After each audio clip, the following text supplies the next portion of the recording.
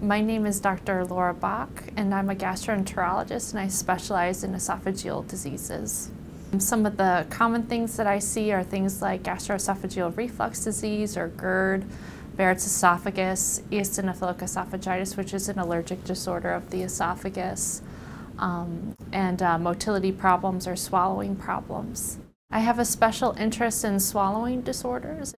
For many people, eating and interacting with family around meals is an integral part of what we do day to day, and I find it really gratifying to treat those sorts of problems or symptoms that patients might have.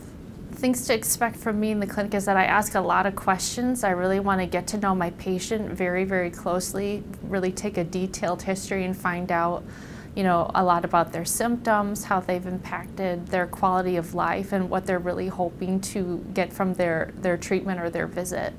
I think the unique thing about Duke is that it's really patient-centered, which I value a lot. I think the most important person in the room is always the patient, and that the faculty and staff here are all focused on giving the patient the best experience and care that they can deliver.